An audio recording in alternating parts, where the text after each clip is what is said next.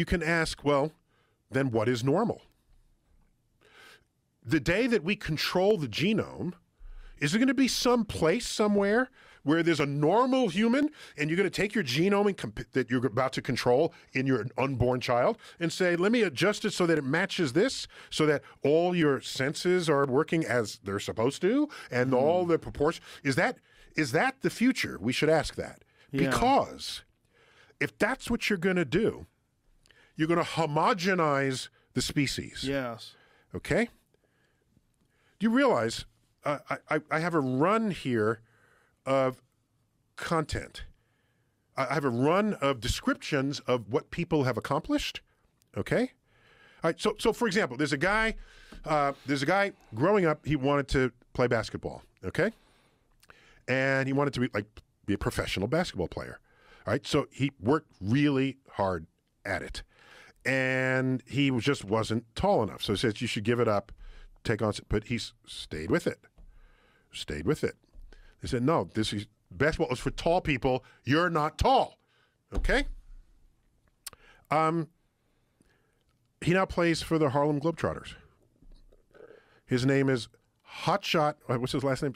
Well, Muggsy Bogues is a great example. Well, no, of but right? This guy is 4'5".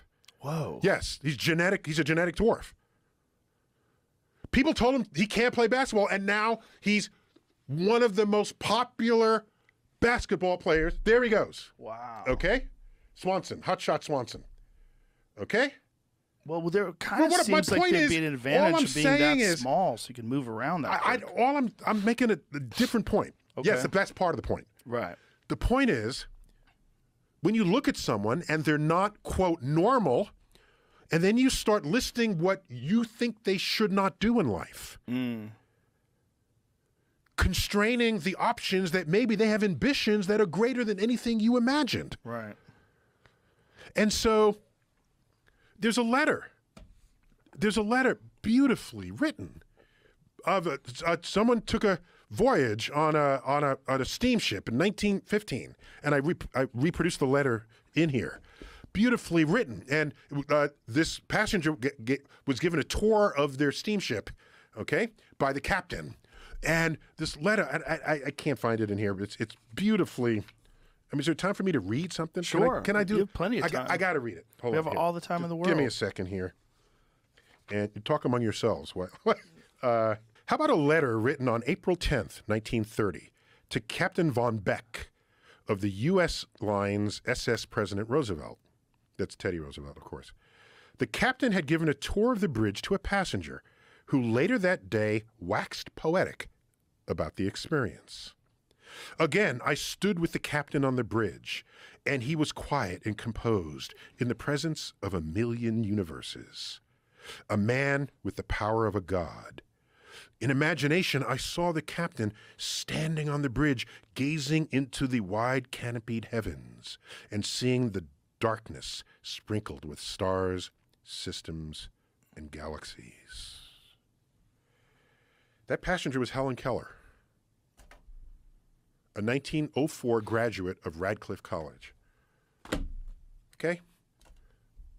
So my point is, and I have there's a whole run of pages of things, and there's a whole description of Hotshot here, okay, from the Harlem Globetrotters. My point is, the moment you homogenize, and quote, normalize who and what humans should be, you have cut off so much of what has enriched civilization simply because people were different. Yes. Simply because. Yeah. And so if everybody's the same, what kind of world? I don't want to live in that world. Give me a different world. Do you worry that I got another one here. One more, okay?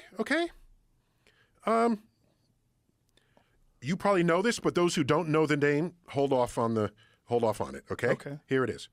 Jim Abbott. You know who Jim Abbott is? Sure. Okay. Some people won't, but here it goes. Jim Abbott wanted his whole life to be a professional baseball player, a dream shared by many American boys. Jim wanted to be a pitcher in the major leagues. He succeeded and played for many teams, chalking up a mixed record of wins and losses. But on September 4th, 1993, while playing for the storied I don't remember. New York Yankees. Dude. I thought it was the Mets. No. I'm not a big He pitched a fan. no-hitter.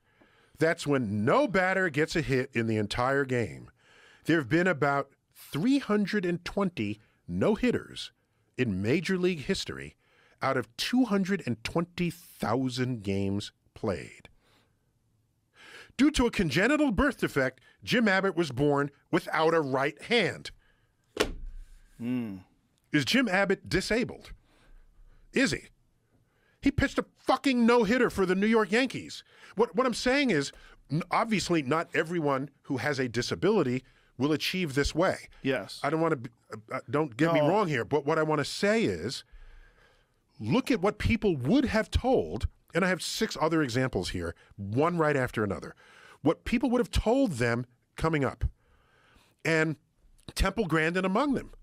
Probably the most famous autistic person there ever was. She's professor of farming at, was it the University of Colorado, somewhere in the West, where because she sees the world the way animals do, she could advise farmers in ways they can handle and herd cows that does not create stress in them.